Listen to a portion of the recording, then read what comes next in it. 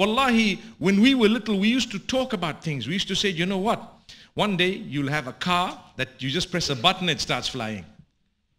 We've got it.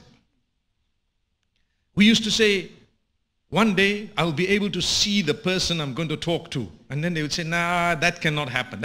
It can't be. Because televisions, just before 1990, I think, it was just the national TV, and you had to connect to it, and you know, there were all these little black dots that you would get on a screen, and you had to fine-tune it, and some of them were actually with a knob that you had to actually look for the channel, and then clean it as best as you could, and you can watch something nowhere near the clarity of today, where you can count the hair on my nose right now, but people enjoyed it. Oh, TV, that uncle's got a TV.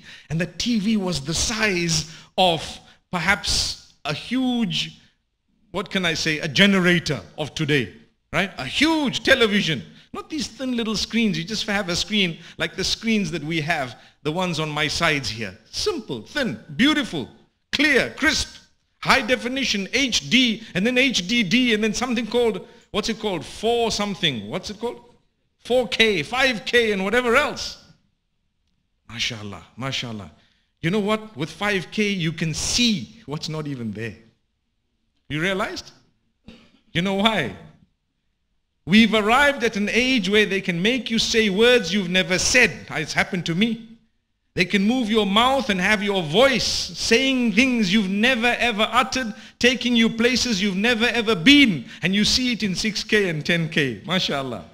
Because the guy who did it is getting paid about 10K, 5K, right? MashaAllah. The world has changed. We have to face that reality. We have to face it. But guess what? Your connection with Allah, if anything, should only become stronger.